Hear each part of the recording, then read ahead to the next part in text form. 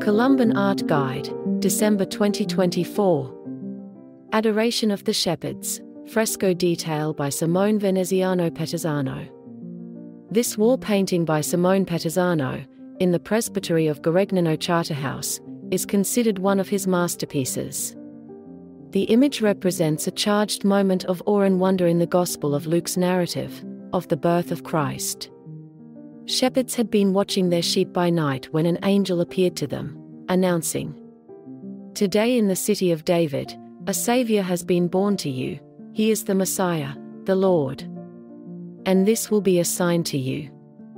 You will find a baby wrapped in swaddling clothes, and lying in a manger." And suddenly there appeared with the angel a great multitude of the heavenly host, praising God and saying, "Glory to God in the highest, and on earth peace to men on whom his favor rests." The shepherds went hastily to Bethlehem, and found Mary and Joseph in a humble shelter with the child, lying in a crib made from an animal manger.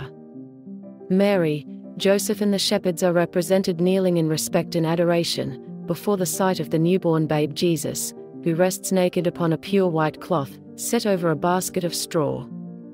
All raise their hands to the breast and heart, in a gesture of loving worship, and summon the faithful to join in their worshipping gaze.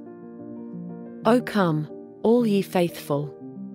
See how the shepherds, summoned to his cradle, leaving their flocks, draw nigh to gaze. We too will thither, bend our joyful footsteps.